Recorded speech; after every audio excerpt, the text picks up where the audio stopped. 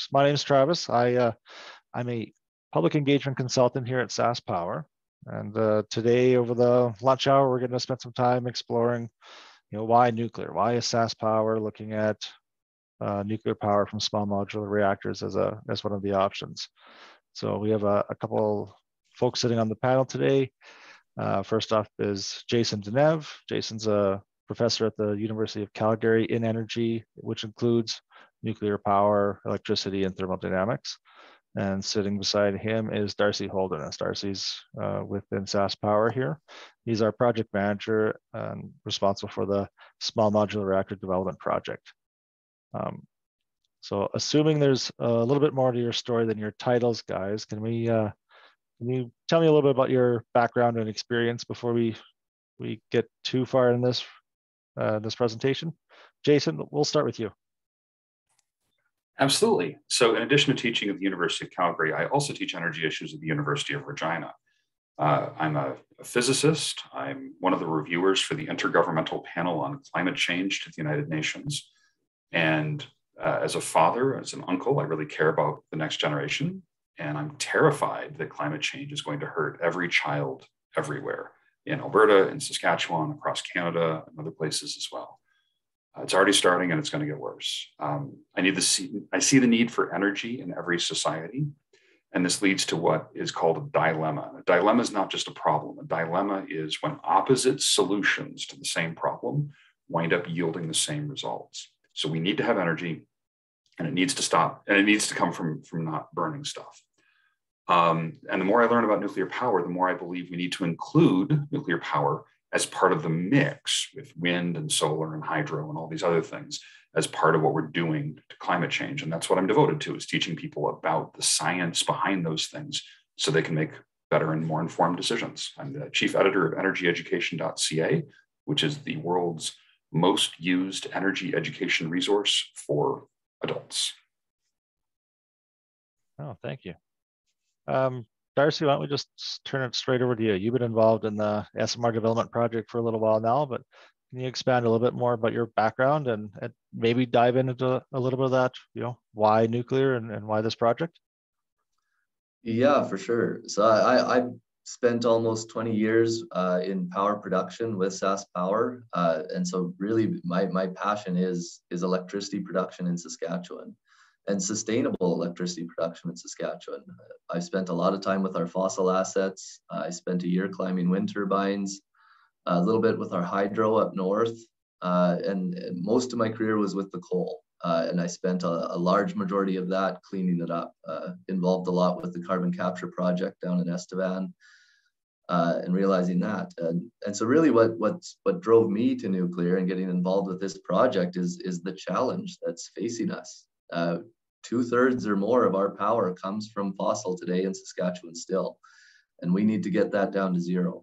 And so I really see nuclear power and SMRs as an opportunity. It's a huge challenge, but it's also a huge opportunity in addressing that climate change task in a sustainable manner. And so I think it's a really important project to the province, and it's really happy to be here and talking to people about it. Excellent. No, thanks. I'm grateful that you're both here, and I'm looking forward to the conversation. So this would be our fourth conversation in a 5-part series that we're hosting. I'm hoping this doesn't come across like a typical presentation style webinar, but we can, have that discussion and take the discussion, where the folks want it to go.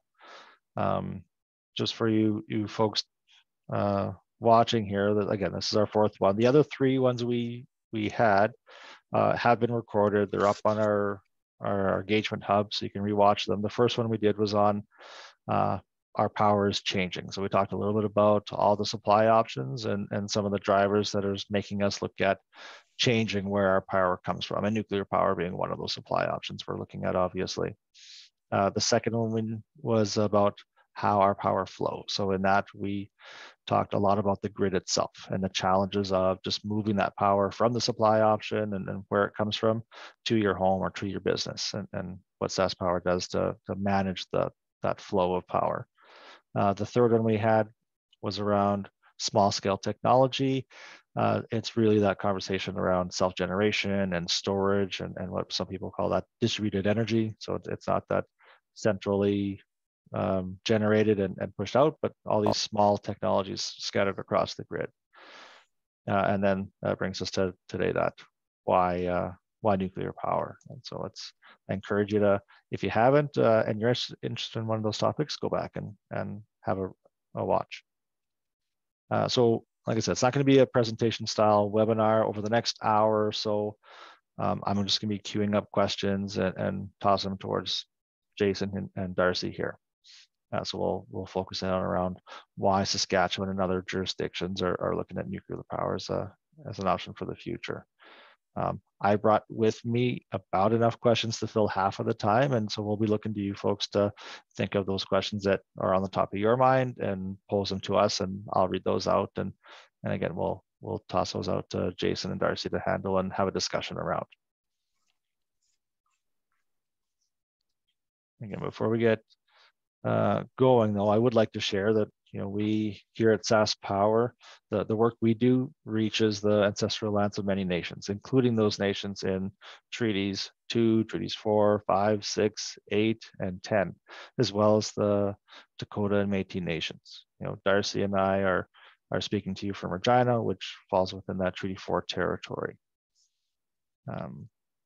Interestingly enough, I was on the road recently going to a meeting on this file, and I was traveling on Highway 11 between Regina and Saskatoon. I was pretty happy to see the new signs that are up on that highway demarking that boundary between Treaties 4 and Treaty 6.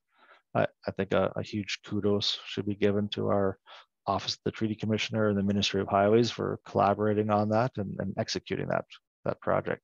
It's a physical reminder of the treaty commitments we made, and it's seen by thousands of people a day. It was the first time I got to see it, and I was quite pleased that thousands of people a day are gonna see that same reminder.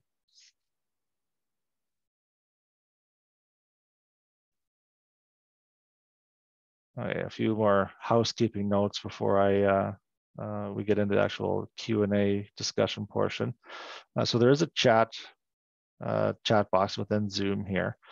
I'm not going to be monitoring the chat, nor is our panelists here. But we do have some technical support on the background. And if you're having trouble operating Zoom, or this is where you should be interacting. So click that chat function at the bottom. A new pop-up box will appear, and there you can send a message back to Anna and Karan, who are in the background monitoring that chat.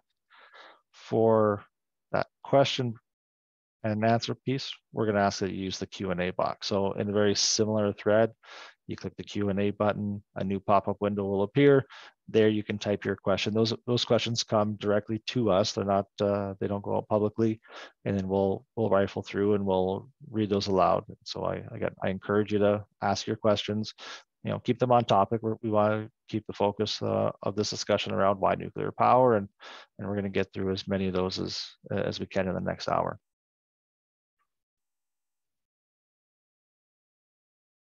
Okay. Lastly, I think we're going to start with the video here.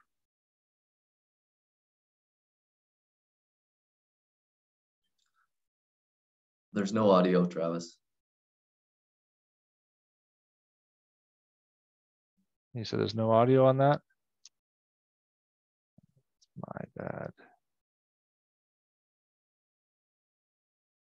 Thanks, Darcy. I'm just going to have to, oops. Sorry, I got kicked out and I frantically restarted everything. And so,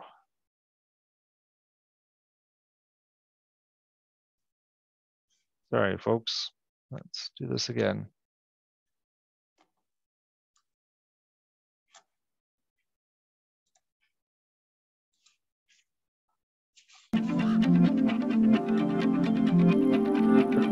My family came to Saskatchewan almost 45 years ago.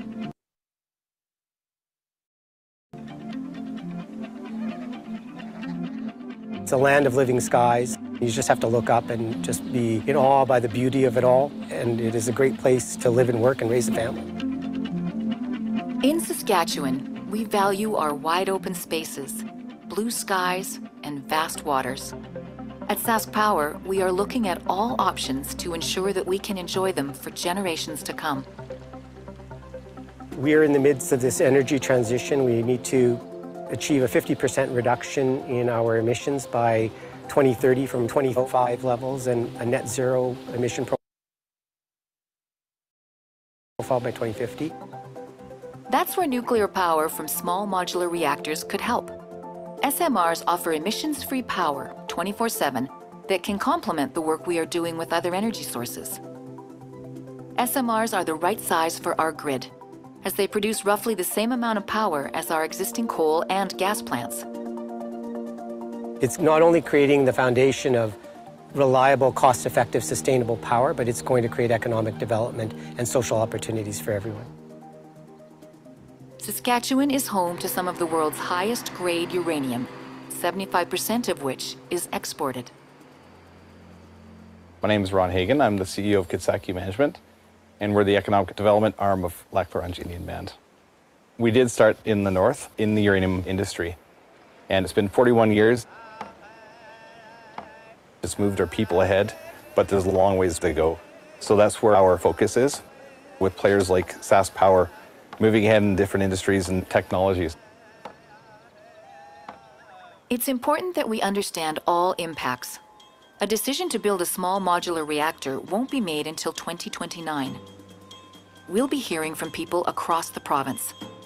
To prepare for the decision, a potential site needs to be chosen so that planning and evaluation continues.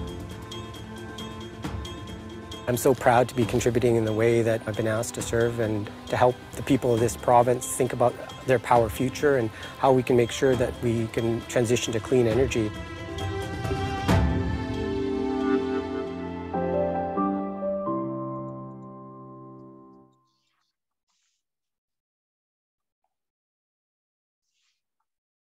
All right. So, well, first, I apologize for that kind of stopping and starting. It seemed it was every time I moved on my end, it kind of hiccuped. So I hope that came through for you folks. But in that video, you would have seen our CEO, Ru Campagna. He highlighted a few key considerations for why SMRs are a good fit in Saskatchewan. I want to start our conversation here. I want to focus it around those emission reduction targets that he mentioned. So because SaskPower and other utilities are working towards zero emission electricity generation. So Jason, maybe I'll throw the first one to you. We talk about emission reduction targets. How much greenhouse gas emissions are generated from nuclear power? So when you answer that question, you gotta look at it two ways. There's the direct emissions, and then there's the life cycle emissions. The direct emissions, it's zero. Running a nuclear power plant, you don't have greenhouse gas emissions. The life cycle, though, includes building it, making the fuel, storing the fuel, transporting it to its final repository, and so forth. And when you look at that entire life cycle, there are some, and it's comparable to wind and solar. Maybe a little lower, maybe a little higher. It kind of depends on how you do your life cycle analysis, but it's hundreds of times less over the life cycle than what you have for coal. So there's people who focus a lot on this, and they can argue about what the exact numbers are. But the important thing to understand is those numbers are very low. Yeah, Jason, you're a reviewer with the Intergovernmental Panel on Climate Change, and that body has released a lot of reports that support that. Life cycle emissions, operating emissions are zero, and from SaskPower's perspective, that's what we're focused on, but we also consider life cycle carbon footprint. And until a lot of the concrete and steel industries decarbonize and find energy sources for themselves that are carbon free, there are emissions with that life cycle footprint. But universally, you see international bodies characterize nuclear as even lower than wind in some cases, or equal to wind in terms of carbon footprint. And that's important. And that's not coming from international nuclear industries. This is coming from the United Nations, the Intergovernmental Panel on Climate Change, those type of bodies, the International Electrical Association. with reports that look at all technologies available. All right, so can we drill into this one just a little bit more? So first, you talked a little bit about life cycle emissions, and maybe we should define like what does that actually mean, and then how does nuclear compare to those other options? Okay, so life cycle emissions means you need to look at everything associated with building a nuclear power plant. So when you form the concrete to build a nuclear building, you have cement, you have sand, and so forth mixed together to make that concrete. The process of actually turning those ingredients into concrete emits a certain amount of CO2. And one of the numbers you'll find on the internet is the CO2 associated with building a nuclear plant is worse than the CO2 associated with building a coal plant. And that's one of those true but misleading statements. Anytime you have concrete, if you have a concrete building, if you have an asphalt road, whatever it is you have, when you're going through the process of making Portland cement, you are emitting CO2, just how we make our cement, how we make our concrete. So that is a thing that happens, and that's part of the life cycle analysis. So when you compare that to, say, wind also uses concrete, and it uses more concrete than a nuclear power plant does when you do all the math. So that's where their CO2 is coming from. Okay, so that's a thing we're accounting for. You have to mine uranium fuel. So that's one of the things I think Saskatchewan should really shout this from the rooftops a lot more. Nothing against Sask Power, but my God, Cameco has done amazing, amazing work. So I guess it's Urenco now, but I know it under Cameco, has done amazing, amazing work engaging in First Nations, including them in part of the mining process and so forth. But they're actually driving stuff around. And what are we driving? We're driving trucks that involve diesel. Sometimes you're driving cars that involve some gasoline. All of that is included in the life cycle analysis. Once again, if you're comparing this to wind, you're having to dig up neodymium. Neodymium is a rare earth magnet. It's part of that middle of the periodic table that you usually ignore in high school chemistry class. I certainly did.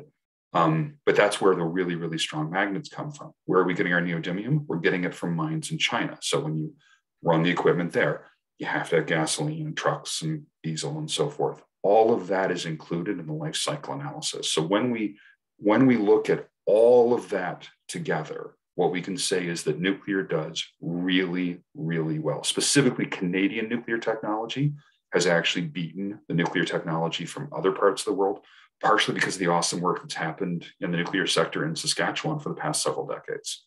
Did that answer your question, Travis? Yeah, and then some. Thanks. Let's slide on. There's a few questions in the chat, but I think they kind of align here. So now it sounds like I said, the nuclear is a good option when we look at it through that reducing emissions lens. Darcy, can you walk us through like what the timeline is for nuclear power in Saskatchewan? How close are we? Yeah, that's part of the challenge, and it's a challenge for any large scale energy project. Is the timeline to implement. The planning process and the regulatory process takes a significant amount of time. And that's true for all major energy projects. But when you think about a nuclear project in a greenfield jurisdiction, it's even more so. So there's more effort needs to go into upfront planning and development before you're ready to transition into construction and then transition into operations.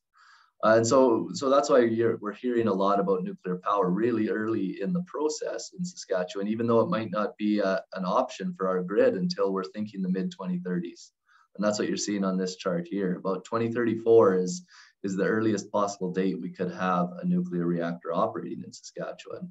And we're doing a whole bunch of planning work leading up to a construction decision that we're planning around the end of this decade. In 2029, we'll look to put the final business case together and make that transition into the construction phase. And after about another 4 years, we'd move into operations in this time frame. And so, yeah, it is part of the challenge of developing this project and this early engagement and early sharing and information gathering around perceptions of nuclear power and how we're going to tackle the challenge of climate change in Saskatchewan is really important to us. Okay, I'm going to lean into this a little bit more, and I'll maybe ask both Darcy and Jason to answer. But like, that's a long lead time. We're looking at that 10 to 15 years for that, from that plan to construction decision to, you know, pushing power to the grid. I know it's a question I've seen on the engagement side is like, did we miss the boat on nuclear power? Like, why do we think SMRs are still a good option for Saskatchewan, given such the long lead time? Maybe I'll jump in there first, Jason. So it's base load, reliable, emissions-free power that we need in Saskatchewan. And it's this transition to get off conventional fossil fuels. So that's driving the need. You know, we're a regulated electricity market in Saskatchewan, and the challenge around the time frame and the effort that's needed to go into planning and developing this supply option is manageable in our jurisdictions. That's part of the opportunity we have with a regulated market. Some of those long-term challenges can be dealt with in a manner that reaps the benefit of what SMRs might represent for electricity production. You know, I saw a couple of questions in the comment or in the chat there around the business case. There was the SMR action plan that was released, I think, last year, indicated the business case would be done in 2022. There's a lot of options on how you look at deploying nuclear power, and early kind of analysis is being done on investment in R&D and supply chain, that type of thing, that enables the full business case to come together by 2029 to make the decision whether or not to build by SaskPower. And so that business case that was in the action plan is more along the lines of services beyond electricity production that nuclear power might represent to Saskatchewan, fuel fabrication and things like that. That is being looked at by the provincial government a little bit broader. But really, it's reliable, emissions-free power that we're looking for. And our early indication is that it could be cost competitive as well. So keeping our rates as competitive as we can, we'd look to nuclear power to do that as we transition away from conventional fossil fuels. And if it's not going to do that, then we just simply won't implement it. If there's other options that can transition us in a sustainable way that are cheaper, then we'll look at implementing more of those options. But as of today, we feel that it's very prudent that we keep nuclear power as an option, and we do the work to enable it as an option to the province in the timeline that we've laid out here. Right. Jason, to you, do you have more thoughts around, you know, if it like that long lead time and you know, given the 10 to 15 year timeline, like what makes SMRs a good option for the province? I have a few thoughts. One, climate change is a bigger problem than people realize. Even when people are talking about, oh, we need to do something about climate change, it's a bigger problem than people realize. The amount of coal that Saskatchewan burns, if you put it on a train, would run roughly from the Saskatchewan US border up to the Saskatchewan border with the territories. That's 1 year of coal for Saskatchewan. And that's, you know, not even getting into the natural gas or the oil we use for transport. We need so much more power than most people are aware. Now, I'm sure people from SaskPower think about this stuff all the time because that's their job. But worldwide, if we continue to get more efficient light bulbs and so forth, more efficient computer chips, the way we have been, then the world will need 5 to 10 times as much electricity as it has right now. 5 to 10 times as much. Now, 5 to 10. And if we didn't have those efficiencies, that would be 15 to 20 times as much. But if we want electric cars on top of that, so for, you know, the people who want to drive a Tesla someday, I mean, they're cool looking cars, but you know, I don't know, or maybe you like a different type of electric vehicle, you have to double that again. The amount of electricity we're going to need going forward is enormous. For the past 40 years, the rate at which general energy use worldwide has increased is double the population growth. but electricity growth is double that. So Saskatchewan specifically is in this great position where it can be leading this technology. There's a question we'll get to eventually about how many small modular reactors are currently operating out there. And there was a question about safety and a question about waste. And we'll get to those questions as well. But I want to be clear that if Saskatchewan goes the path of having these small modular reactors built, that makes Saskatchewan a hub of nuclear excellence. And as other countries around the world, other jurisdictions across Canada, across the US, around the world, wind up being in a situation where they're building similar reactors, then Saskatchewan actually becomes a talent export where their expertise winds up being something in demand around the world. So it is very much, as I'm fond of saying, part of the solution. It can't be all of it, but I think it's a really important part of the solution, and the opportunities for power, for medical isotopes that cure cancer.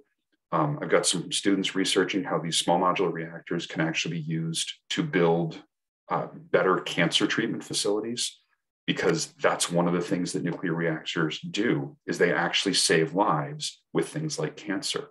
So there's a lot of opportunities beyond power that I think Saskatchewan will wind up seeing the benefits from. But once again, that's not the question on the table right now. The long lead time is unavoidable. That is unfortunately just part of the game for electricity planning and for electricity grid. And for nuclear. Nuclear does not do quick well. It just, that's a weakness of nuclear. It just does not do quick very well. But the need is going to be there. And I applaud SaskPower's long vision for seeing this need going forward. Yeah, the need is there, right? And I don't think we're going to have the option of saying, you know, we can rely all on nuclear, we can rely all on carbon capture or renewables and battery storage. We're going to need all of our low or zero emissions options to make this transition in an economic and sustainable way as soon as we can. So those electrification things you're talking about, they're coming to Saskatchewan as well. So not only do we have to replace 2/3 of our current generation capacity with something else that is low or zero emissions, we also have to manage the increasing demand associated with electrification. And we've got projections out to the 2030, 2040s that are substantial. And the pace at which other industries electrify to help them decarbonize is going to put more pressure on us to come up with generation options that keep Saskatchewan's energy affordable and reliable. So it's really important that we're looking at all of the options that are available, and then we can deploy them in a way that makes sense in a safe and reliable and a cost-effective way, right? Okay, I got a couple questions coming through the chat that tie into this, like the timeline and the slide that we have up. So they might be SaskPower centric. So Darcy, these might be for you. First one is, as the transition moves forward and given the very delayed lead time, is the plan to convert the coal-fired power generation to cleaner, lower emission gas until SMRs can be in place? Yeah, so as we transition away from coal and we think about things like nuclear power, other technologies are going to be needed. And as of today, gas is the only 100% reliable power generation option we have that we can produce, that we can implement in a timeline that works, that meets our demand and our requirements. So gas is going to be a part of the transition off from coal. And as we look to step our emissions down and ultimately get to that net zero target, gas is going to play a role. I saw there was some questions about carbon capture, and you can see end of life on this slide with some of our coal. It's 2030. Conventional coal has to be retired by 2030. And then conventional natural gas is next, because it still has an emissions profile. It's much less than coal, but still emits.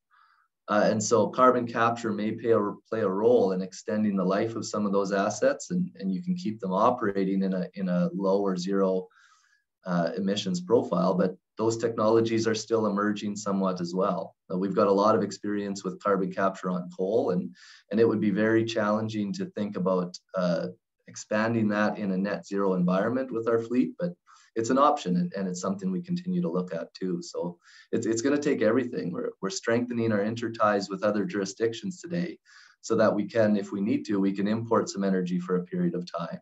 Maybe long term we can export and use those same ties to export energy. But it's about staying flexible and keeping our options as abundant as we can. And they're starting to narrow as you think about drastic emissions reductions.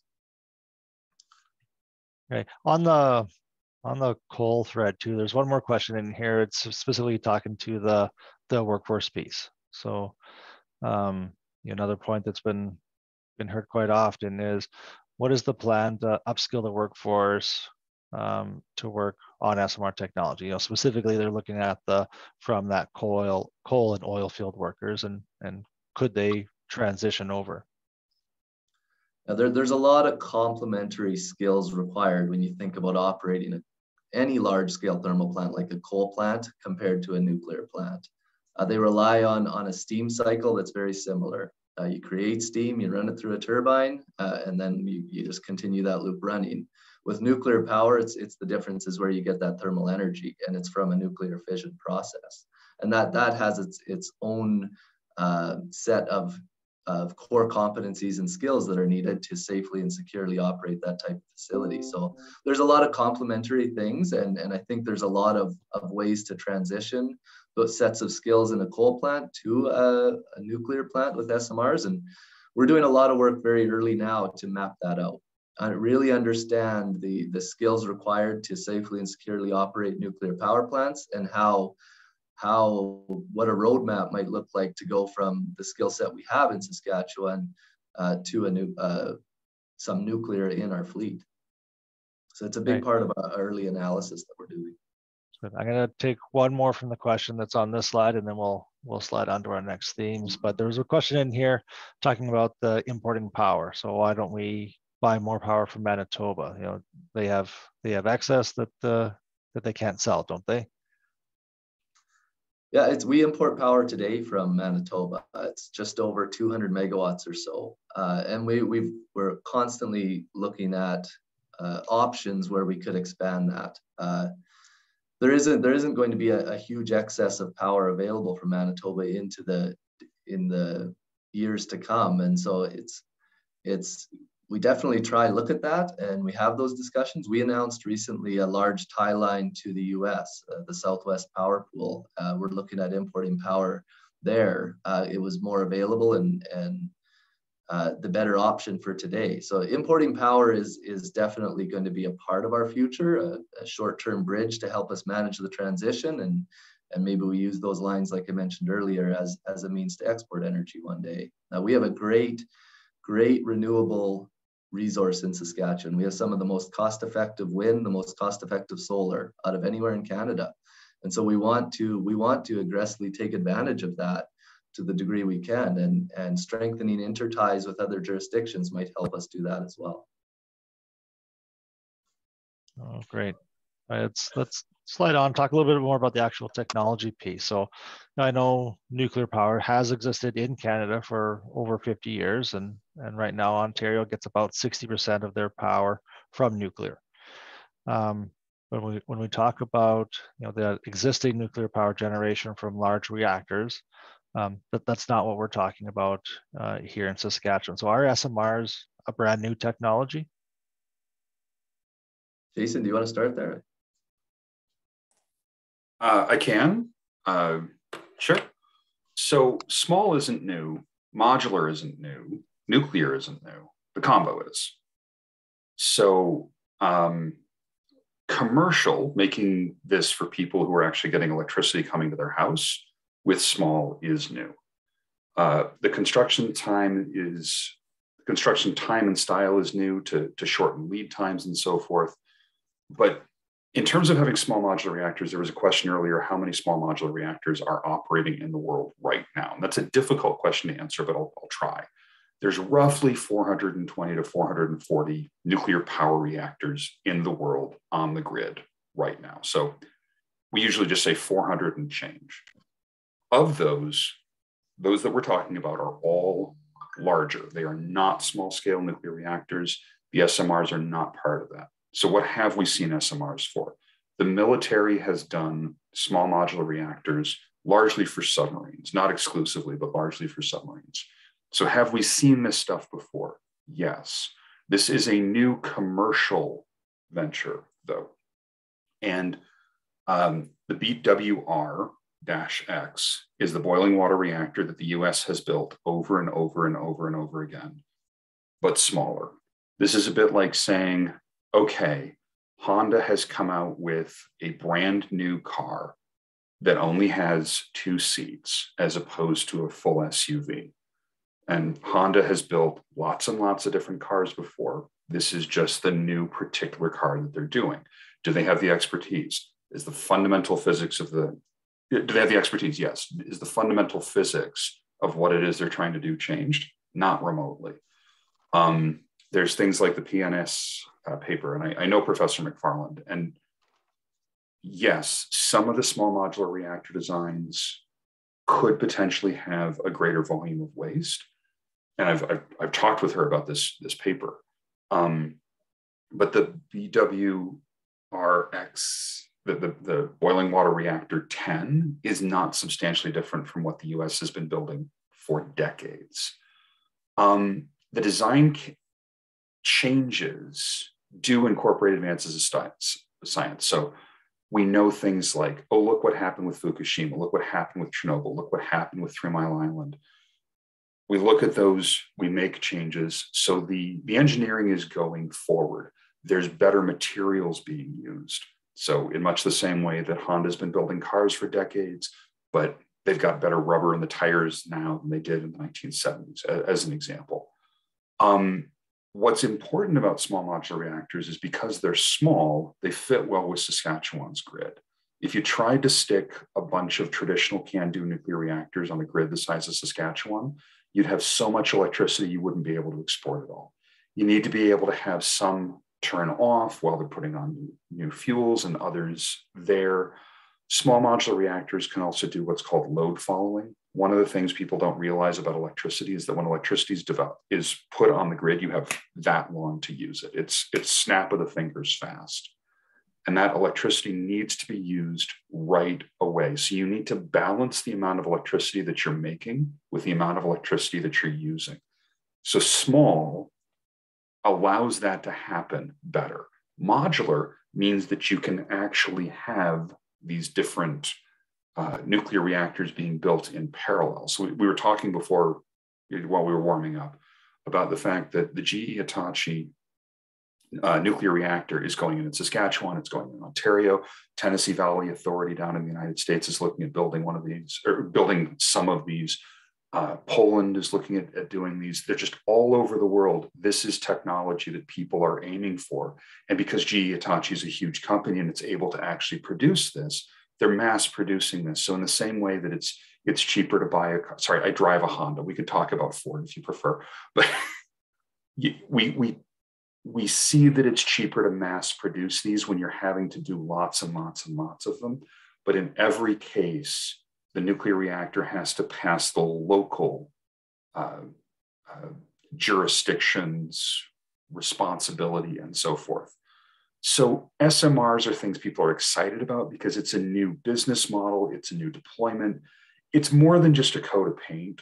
It is a new design, but it's a new design from people who've been doing this for a really, really long time and doing it very, very well. Darcy? It's exactly true. The reason we selected the BWR-X300 for clean electricity production in Saskatchewan, and it does a very good job of producing clean electricity. The X in that actually represents that it's the 10th generation of this boiling water reactor that GE Hitachi, it's a US-based design, has deployed successfully in North America for decades. So the BWR-X300 represents that it's just a smaller size of that same boiling water reactor that's been deployed. Safety and security in the nuclear industry are paramount, and they are very meaningful words in the nuclear industry. We're fortunate in Western Canada in the fact that Canada as a country has a strong history of safe and secure nuclear operations. We have an extremely mature and a globally respected federal regulator in the Canadian Nuclear Safety Commission, and so we can leverage that experience and those and the industry in itself, those competencies, to do it properly in a greenfield jurisdiction like we have in Saskatchewan, and I know Alberta's looking at nuclear power from SMRs as well. So if I can tag on to that, yeah. The question, how safe are SMRs? And then where are the tailings stored? I'm going to split those into two different questions. How safe are SMRs? I would raise my family next to one. I moved to Alberta specifically because I was told nuclear was coming to Alberta. And I went, ooh, then I'm going to go raise my family there. And it's not just me. Every nuclear expert that I know, and I know a lot of nuclear experts in the nuclear industry, every nuclear expert works and lives, raises their family next to a nuclear power plant if they can. So how safe for small modular reactors? We can talk about core frequency failures and so forth, but it really, I don't know any better way to say it. I would raise my family next to one on purpose, like deliberately move next to one, because I know that it would actually make my family safer. Tailings are a term from mining, and this is not going to be what's called a mine mouth operation. Uranium mines will continue on in northern Saskatchewan, completely independent of the SMR project. So the tailings that come from uranium mining are part of the uranium mining process, and we can talk about that if you want. But that's outside the scope of the small modular reactors. What small modular reactors do have is spent nuclear fuel, and the spent nuclear fuel is going to be slightly different than what we're used to here in Canada, because it's going to be light water reactor fuel as opposed to heavy water reactor fuel. I can go into those differences if anybody cares. I do teach this stuff for a living at a university, so I'm happy to talk about it, but I'm never sure what people want to know on these things. But the spent nuclear fuel will be stored on site for 7 to 10 years in a large swimming pool functionally. Water is capable of blocking all of the radiation that comes off of these small modular reactors. So they stick the spent fuel inside of a pool on site for 7 to 10 years, over which time it becomes thousands of times less radioactive. It's then going to be stored on site in what's called dry storage. So those aren't tailings, this is spent nuclear fuel. And it looks like a bundle of rods, of metal rods is really what it looks like. It's not a green ooze.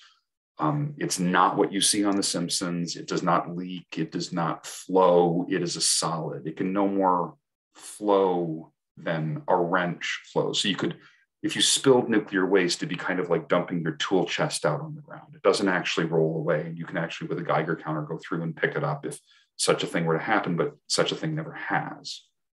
The next question within this is, how will bodies of water be affected? They will be warmer in exactly the same way that coal-fired power plants and natural gas-fired power plants wind up warming water.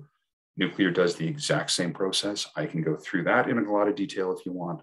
But in terms of algae blooms and fish, that is part of the impact assessment report that Sask Power will have to do, and it will be reviewed both by provincial authorities and by federal authorities. And Sask Power is in for a real treat because the CNSC, they're wonderful people, and they are very, very key on making sure that Canadians stay safe. And as Darcy said, it's a strong regulator. It's a respected regulator. A number of my former students go and work for the CNSC, so I'm particularly proud of them. But the world, actually, the regulators all talk to each other. They get together and have conferences and talk about how to be a more effective regulator.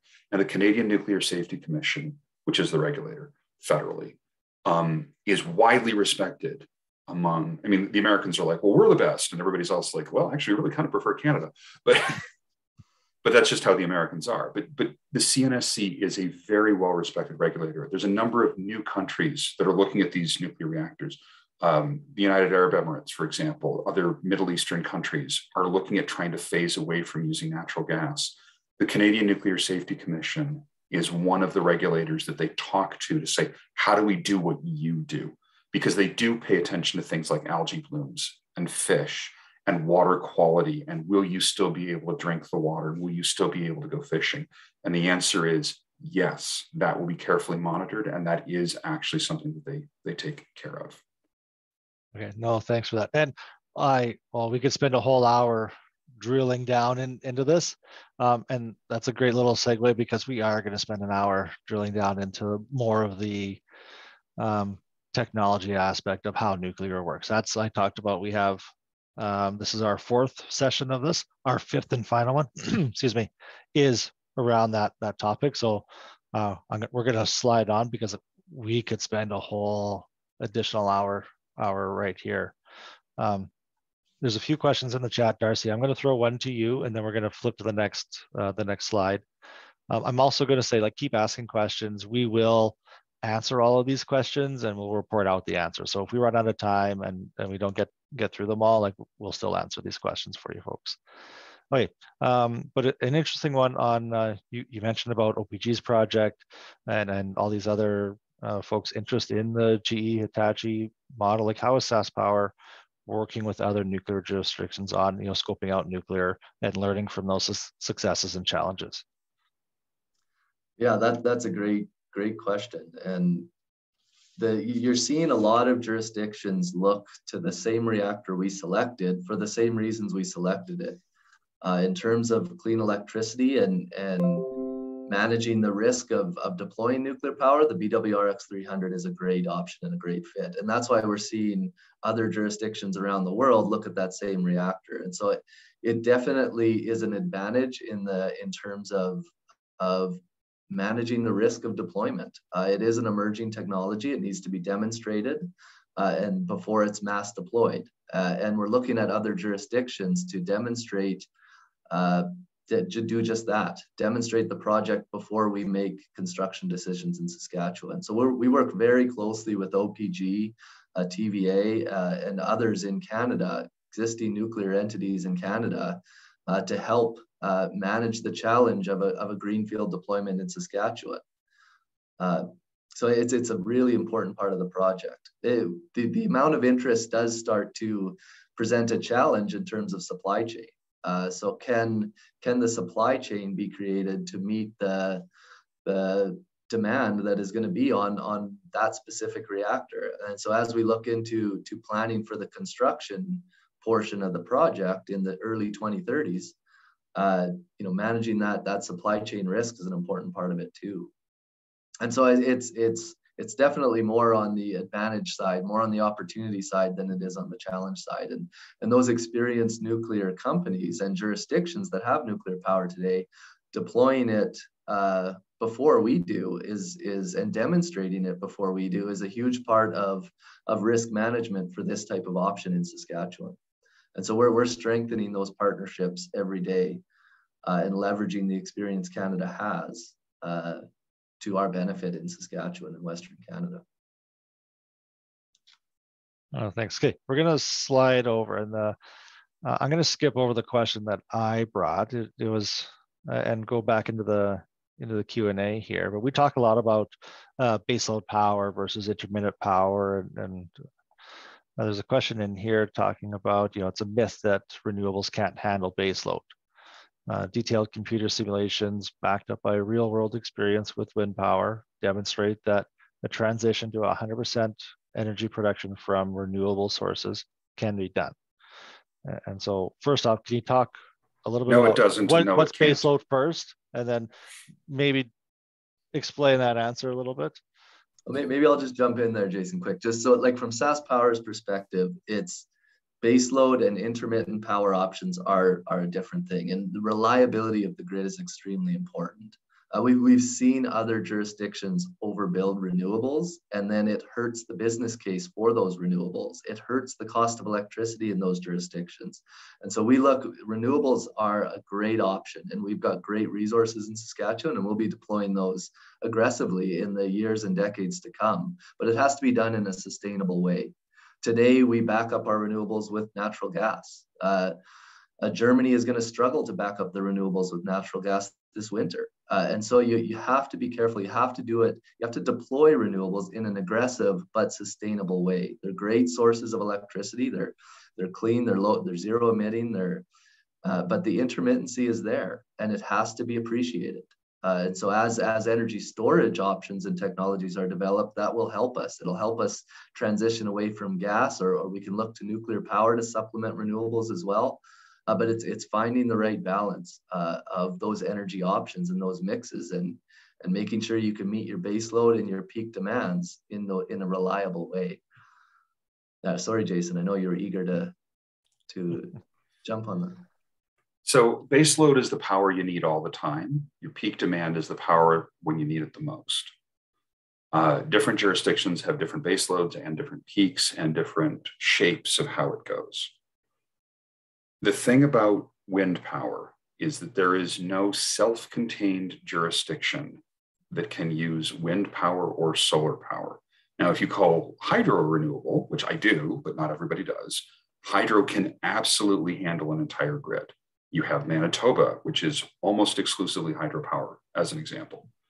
So if that's what you mean by renewables, then yes, when you have access to the hydro is a source that can be entirely deployed for a grid. When you talk about wind turbines, though, the power from a wind turbine goes as the wind speed cubed. So if you've got 100 megawatts of wind power and the wind speed suddenly cuts in half, you have 1/8. You only have 12 megawatts left. And that's what happens with wind. So when you have jurisdictions that rely extensively on wind, Denmark, for example, Denmark is not an isolated jurisdiction. It's a heavily interconnected jurisdiction. So one of the things that came across the IPCC's desk was the famous Jacobson paper that claimed the computer models and so forth.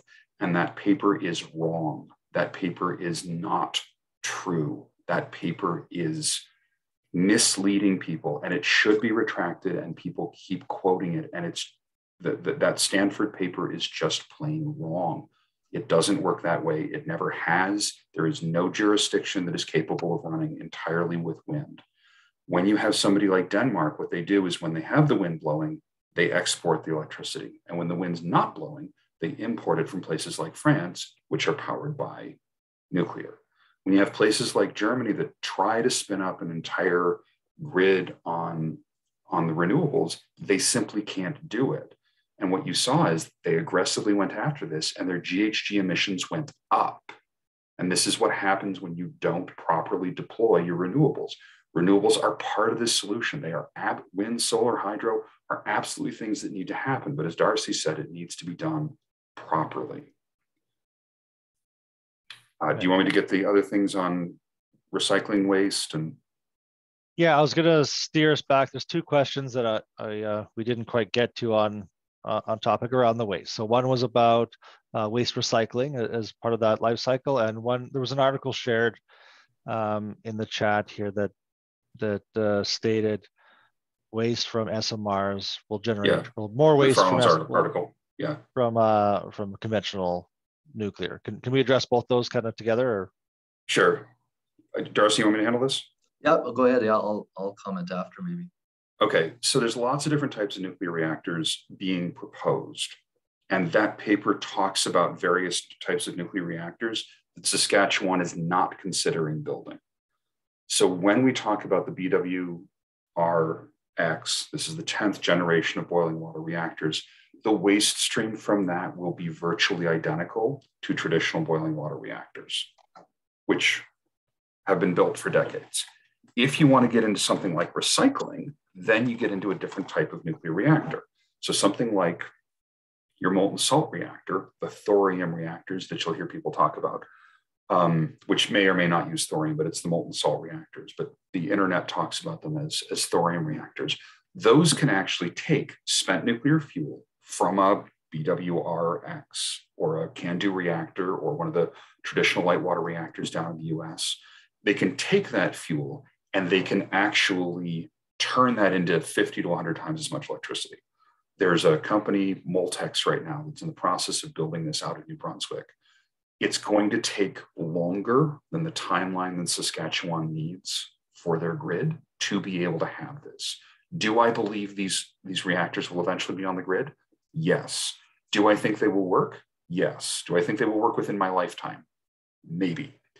So there's lots of different small modular reactor designs out there. And it's important to understand that the McFarland paper is talking about SMR reactors in general, not specifically what GE Hitachi is building. There was also a question about what kind of uranium is being used, that they're safer after 7 years. It's not the uranium that winds up being so radioactive.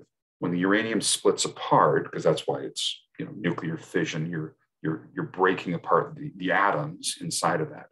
It's what's broken apart that's so radioactive, not the uranium itself. The more radioactive it is, the faster it comes down to being not radioactive. So that's why the 7 to 10 years makes such a big difference. It's not the uranium that's going away, it's the fission daughter products. There was also a question that I saw on my previous comment about the bodies of water. You don't need a Great Lake in order to stick a small modular reactor. The lakes and rivers that are in Saskatchewan are big enough, but that is part of the siting process that Sask Power will go through. I think I've taken enough time. Darcy, go ahead. Yeah, well, yeah, just a couple thoughts. It definitely, the water availability and a sustainable source to heat reject, similar to our coal and our natural gas operations, is part of our evaluation. We've done a lot of work in this area early on, and as we look for a site, which is one of the very early things we need to develop this type of option, we're doing significant analysis in that area, and there are the water bodies in Saskatchewan can support this type of technology in this operation, and then we need to get into the detailed impact assessment, which will determine exactly what that impact might be, and we're confident that it's immaterial to the use and the way those water bodies operate today. But we need to do the analysis, and we need to show that. And we've got a lot of experience with our coal plants operating the exact same way, with very similar water bodies in southeastern Saskatchewan and south central Saskatchewan too. And so that's a big part of the analysis for sure. And we very much appreciate that water is not abundantly available in Saskatchewan, or else we probably have more hydropower here. But taking that into account early on is an important part of what we're doing. The waste part, I've spent most of my career dealing with our coal facilities, and you think about the waste products, outside of CO2 emissions, that is associated with production of coal, the ash. There's mercury in it. There's NOx and SOx that needs to get captured and controlled, and these volumes are huge because of the volumes of coal that we have to burn to get the energy that we need, like Jason mentioned earlier. Nuclear power, it's nothing like that. The concentrated energy that you get from nuclear fuel it's one small pellet about the size of a gummy bear of uranium is the same amount of energy as 1 ton of coal, and so that speaks to the amount of waste you have to deal with as well. Waste is highly regulated. You have to show that you've got the funding and the capacity and the competence to safely and securely manage that waste for permanently. And you have to do that before you even start building. You have to show the regulator you've got a long-term sustainable plan for your waste. And so it takes a lot of management systems to safely and securely manage that waste, which speaks to cost as well, but it's all rolled into the project. But the volumes are quite manageable. For a 300 megawatt boiling water reactor like the one we're looking at, the BWRX 300, a full 60 years of operation, the used nuclear fuel could fit about inside a double car garage. The volume is very low. Now with the shielding and protection that's required to keep it safe, it ends up taking more space than that, but volumes are quite manageable for nuclear option in my view. To put it in sort of a personal context, if all of your electricity, one of the people here in Saskatchewan, if all of your electricity came from one of these boiling water reactors, the BWRX-10, over your entire life would fit inside of this bottle. That's what your nuclear waste is. So when the McFarland paper is like, oh, it's going to double, okay, it might wind up taking 2 of these bottles to store all of the spent nuclear fuel for your entire life. It's a really, really small amount. Nuclear waste is awesome. It's scary. It needs to be handled properly. But when I look at the waste stream from wind, when I look at the waste stream from solar, those are waste streams that aren't being managed nearly as carefully because they're not as dangerous, but they aren't being necessarily managed as well as they need to be. Nuclear is it's zebras and lions. You know, you go to a zoo and you look at a lion, you're like, wow, it's a lion. You go to a zoo, you look at a zebra, and you're like, okay, it's a striped horse. Zebras actually cause more accidents. Zebras are more dangerous in a zoo than lions because everybody knows a lion is dangerous. So it turns out that more people die every year from accidents with solar and with wind than ever die with nuclear. And it's actually a real problem. Now, solar and wind is a safer place to work than, say, the oil sector, but it's not perfectly safe. And it's not that nuclear is perfectly safe, but because it's so carefully regulated, we actually have fewer fatalities in nuclear, even with things like Fukushima and Chernobyl and 3 Mile Island. Those don't kill as many people as, say, the Alberta oil sands does. Okay, I'm gonna slide us forward. We're 5 minutes over our promised timeline. I haven't seen too many folks drop off, so thank you folks for sticking with us. And there's only 3 or 4 more questions, so if you guys are okay to go through these next questions, we'll skip my questions that I brought, and we'll go to the ones that are in the Q&A, and then we'll try to tie it up in the next 5-10 minutes here if we can. We're okay for that. Okay. Yeah, sounds great. Yeah. Excellent. So I got 2 questions, and they tie with our next slide. Naturally, they're around the affordability and costing piece. So the first one is, how much is the cost of these reactors compared to solar and wind? You know, are these SMRs? I think you just answered this one, Jason. Are these safer energy sources than wind and solar? So let's focus on that cost one. Yeah, like when you think about the cost, it's an essential part of how we evaluate generation options at SaskPower. Cost is a major part of that evaluation, of course, and keeping our rates as low as we can and as affordable as we can is a driving force for our company.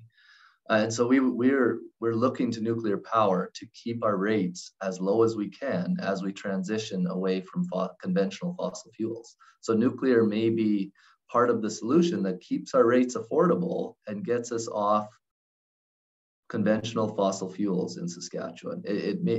That's how we're looking at deploying it. We're not going to deploy it if it's going to take a rate hike to do so. In terms of the actual cost of it and how it compares to wind and solar, you can't compare them. Wind and solar, because of their intermittency, require another source of available power when they're not available. And you have to factor that into the cost of deploying them. Wind and solar are cheap sources of energy, but they're not reliable. And to make them not reliable, it takes extra costs, whether that be a storage option or what we deploy today is firing natural gas. We burn natural gas when it is not windy or it's nighttime or it's cloudy out. We're burning more natural gas in the province, and you have to factor that in. And when you do so, nuclear is looking much more attractive in that front when you factor in the reliability aspect of renewable options in Saskatchewan. And we have the best renewables in all of Canada in Saskatchewan. Some of the best areas to develop those assets is Saskatchewan. I regret to say I disagree with what you're saying there, Darcy. Okay. I disagree that wind and solar are actually cheap. They're cheap to operate. They're not cheap to build. And even if you set aside the question of storage, a wind turbine is not a cheap thing, and solar panels are even more expensive. So when you do the entire cost analysis, wind and solar wind up being somewhat expensive. But they're expensive in a lot of the same ways that nuclear is expensive, in that you've got an awful lot of upfront cost. And that upfront cost is something that you have to consider when you're looking at the total cost. I'm not saying it's too expensive to do or anything, but one of the things people keep saying, I've heard the phrase tossed around, you can't feed the world with caviar. And it's true, but it's actually wind and solar that are really expensive. What the small modular reactors are working hard to do is come up with a business plan that makes it cost competitive with the fossil fuels, so it won't drive up the rates.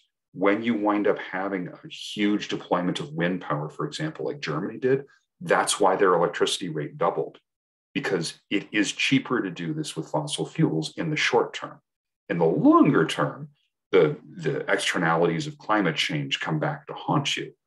But it is not cheap to build a whole fleet of wind turbines, and it's even more expensive to try and replace everything with solar. Everything else you said, I agree with that. Yeah, no, fair. When we look at the cost of power, we do look at levelized cost of electricity. So like wind turbines, we get about 45% of the nameplate capacity when you factor in the availability of the wind resource in Saskatchewan. And solar is much less, it's 25%. And so you look at that over the lifetime that you're building that asset, you come up with the cost of all that electricity you're getting, right? And in that sense, wind provides a great option. It's very cost competitive if you can manage the intermittency of it, right? The reliability, and make it reliable to figure out how you fill that other 55% of the time when you're not getting any energy out of that asset. And so that's where storage or other things have to come in to back up that option and not increase the costs of delivering energy reliable to businesses and stakeholders and customers in Saskatchewan, right? Yeah, you have to look at everything. I'm curious where your 45% is coming from, because I usually see those numbers. I mean, it could be Saskatchewan's like that, but I usually see those numbers top out at about 38%. Yeah, that's what I was saying. We have some areas where we see up to 45% as a capacity factor for wind in Saskatchewan. We plan for about 40% with most of our projects, and we've seen that exceeded a little bit through actual operations. Okay, all right. I'll defer to you on that then. They're still not cheap to build. Yeah, they're not cheap to build. You have to, but they do last, right? No, about 20, 25 years, right? And so, whereas a nuclear plant, it is very capital intense. It takes a lot of initial overnight capital to build the facility, but then you get reliable power, like 90-95% capacity factor over a 60-year period. So it's most of the SMRs are actually talking more like 100 years with a major refurbishment.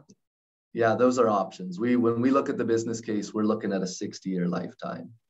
But there may be option to invest and refurbish and continue operation beyond that. Well, yeah, and that's a conversation for another day that you and I can have over beer at some point. Absolutely.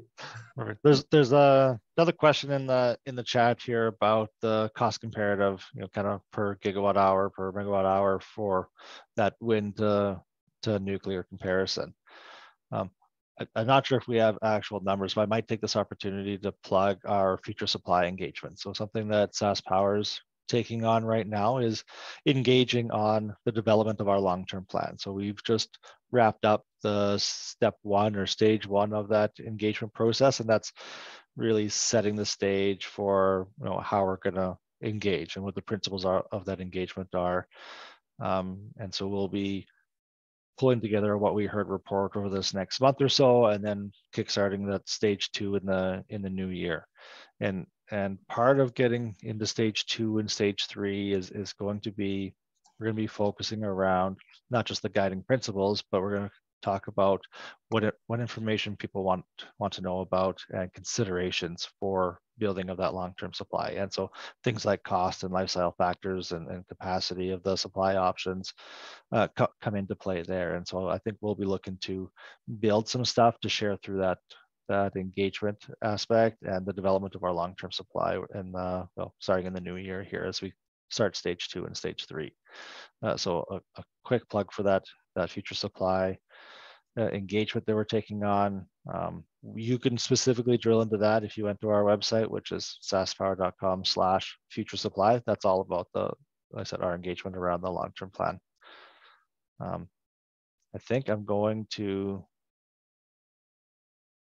blast through these next slides because we answered a lot of questions around these already, the challenges and drawbacks and the benefits. Like we rode the gamut, even though it didn't run the way I had scripted out. So I appreciate the engaged audience and the questions we got, and the fact that most people are still online. So kudos to you guys for hanging on, and kudos to, Jason and Darcy for having that conversation and making people want to stick with us. I greatly appreciate all of that. A couple other quick plugs here. I'm gonna show we do have, I said, our last session. It'll be this format. It'll be over lunch hour again. And so we're going to step away a little bit from the why nuclear and talk a little bit more about like how nuclear works. As we talked about, we're a non-nuclear jurisdiction, and so there's lots of questions, and we got lots of questions today just about how that technology works. And there's lots of folks that would that are indicating there's an interest there to understand that technology a little bit more as we start scoping out our SMR development project.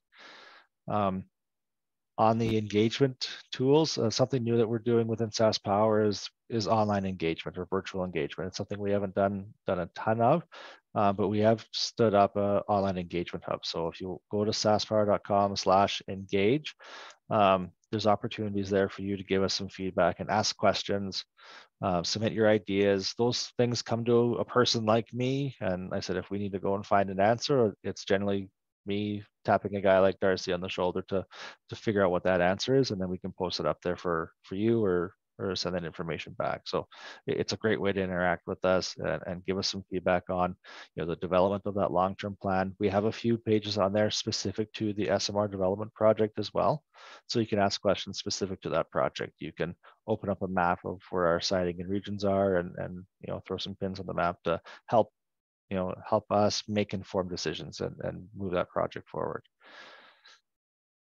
And I think I'm going to close it here. We went almost 20 minutes over. Again, that's my time management. I apologize, but thank you all for staying with us.